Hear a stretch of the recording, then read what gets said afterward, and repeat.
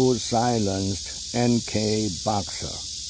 Pyongyang's gag order undermines Olympic spirit.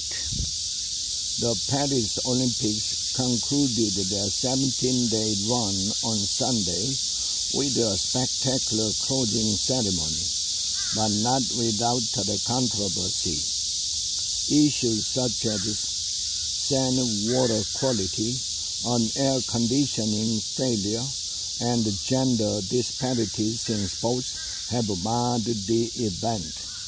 Like in other Olympics, there were glorious and regrettable moments for Team Korea. Fencing, archery, and shooting once again proved to be a gold mine for South Korea.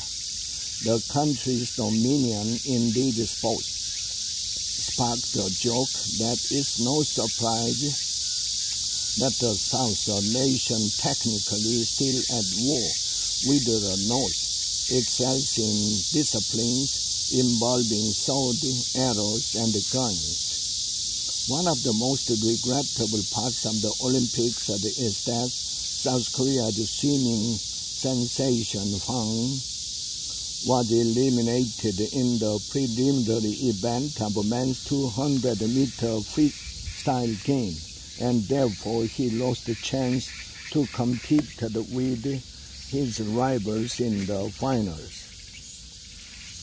During the Paris Olympics, a troubling issue for South Koreans was the apparent repression of North Korean athletes. Freedom of speech.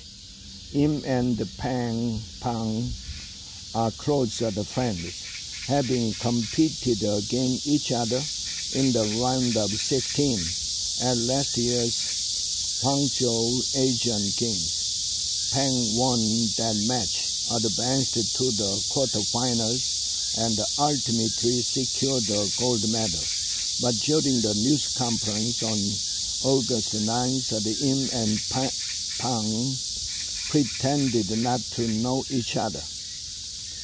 Im was cautious with her words, likely due to her unintended role in a gap that put Pang in a difficult position. Earlier this month, Im mentioned that she and Pang exchanged words of encouragement when they met by chance in the Olympic Village.